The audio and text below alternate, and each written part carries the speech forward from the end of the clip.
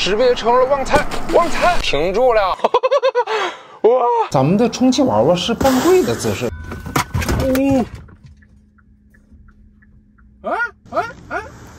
他说早上到现在是来到了荷兰，人生第一次住在了风车里面，这家伙屋子里面全都是虫子，什么蚊子、蚂蚁、蜘蛛、蚂蚱，应有尽有。今天早上我甚至看到了蜈蚣。所以昨天晚上可以说是一点都没睡好，但是现在的时间是7点06分。为什么我没有再睡多一点？主要是为了今天来到了这个风景非常优雅的荷兰这边，这边车非常少，所以呢，我就想测试一下咱们特斯拉和现代的IONIQ啊，它俩的自动驾驶整体的效果到底怎么样？咱们今天参与测试的有咱们这个日本非常有名的那个游戏 Metal Gear Solid 的合金装备里面的这个纸壳子，不是纸箱子，合金装备大家都知道吧？啊，就是那个日本非常有名的制作人，游戏制作人周杰伦，不是周杰伦，那个三上真司，不是三上真司，那个三上游小岛秀夫，哎，小岛秀夫他做的那个非常有名的游戏。那么第2位是咱们这个旺财，哎，斑点狗。第3位就是这位人形的充气娃娃，身高足够有1.6米左右，比我矮一点，这叫非常的爷们儿，比我还小。OK，那现在咱们这个 Autopilot 自动辅助驾驶相关的设定是这样啊，自动辅助转向这是打开的，自动盲点摄像头开启，盲点碰撞警报风鸣这个也是开启的，然后速度限制警报显示，速度限制绝对，然后前撞预警适中，车道偏离防避这是辅助，然后紧急车道偏离防避，自动紧急制动，障碍物感应限速，主动巡航控制风鸣，这些全都是开启的。OK， 我们现在赶紧来测试一下咱们这个非常优雅的三上真司的不是小岛秀夫的这个纸箱子。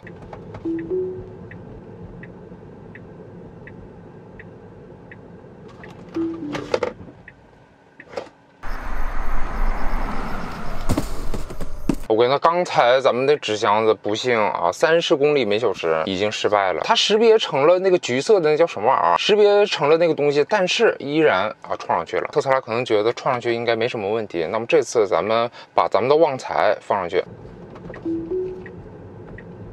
30 no， 哦，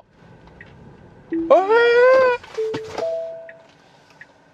它刚开始识别成了车，然后突然一个加速，现在是我手动的踩了刹车啊，因为我还要测试一下咱们那个 IONIQ 啊。不管了，咱们这次不踩刹车，不人工的踩刹车，看看它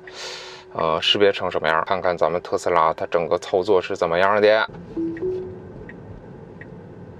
旺财，旺财，旺财，识别成了旺财，旺财。它识别了什么玩意儿，但是依然撞上去了。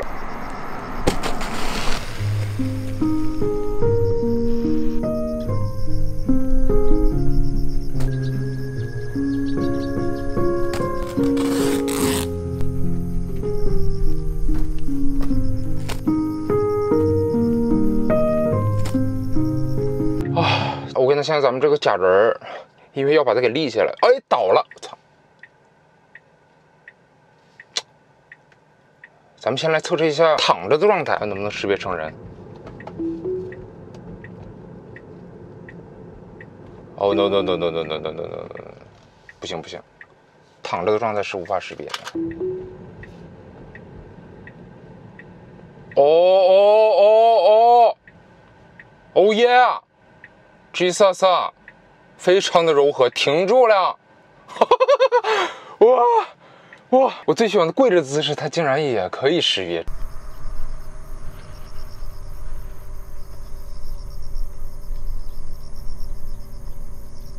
那既然识别了，那咱们这次不是自动驾驶，咱们手动驾驶，看看这个咱们特斯拉效果怎么样？千万不要倒，千万不要倒！我来了，速度低一点。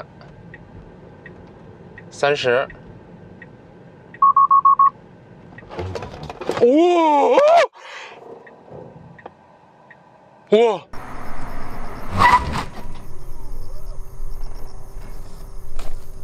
不开 Autopilot 就是完全它可以刹住，但是 G 测测太他妈吓人了，刚才有一点吓着了，所以稍微踩了一下刹车，但是基本上99%是咱们特斯拉给挺住的，但是这真的吓人啊！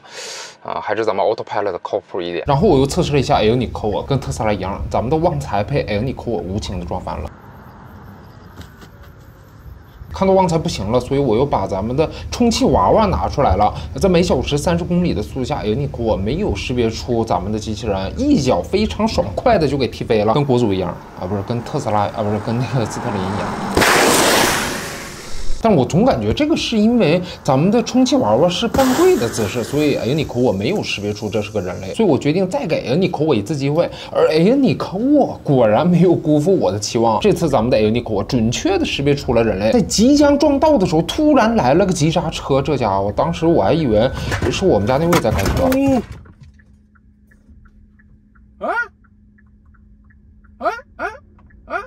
IONIQ这里就体现出了非常人性化的一点，突然情绪非常的激动，这个俗称路怒症是吧？停下来之后，突然自己加速，开始慢慢的怼这个人类，仿佛在惩罚他。谁他妈让你闯红灯呢？看到这种结局，又勾起了我的好奇心，想看看手动驾驶的情况下，IONIQ会做出怎样的惊人举动。但是充气娃娃已经软了，还好路过的老奶奶非常亲切的帮助了我，我才顺利的给咱们的充气娃娃充了气。就是这个充气口在充气娃娃的臀部，所以画面整体看起来不是特别的优雅啊，大家凑合看一下。在手动驾驶的时候，IONIQ也是不负众望啊，急刹车之后依然进行了报复行为。IONIQ的这种举动，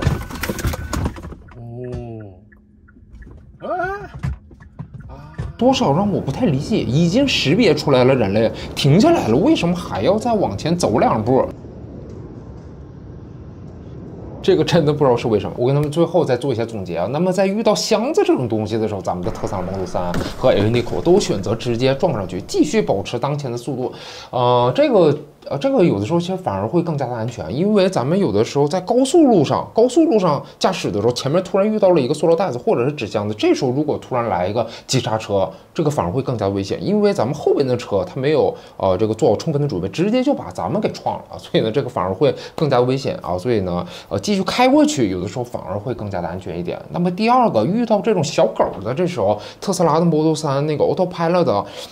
先是识别出了什么个物体，但是后来又没识别出来，可能因为是个静止的物体。特斯拉 Model 3的 Autopilot 它就直接选择继续撞回去啊，那这个结果跟咱们的 IONIQ 是完全的一模一样的。但是遇到人类的时候，特斯拉的 Autopilot 大老远就识别出了前面就是一个人类，虽然是个半跪的姿势，但是依然是个人类啊，所以呢他就选择慢慢的开过去，减速，然后大老远就停在了咱们这个人类的面前，而且这个距离保持的非常好，有一个非常大的距离，这样就可以防止咱们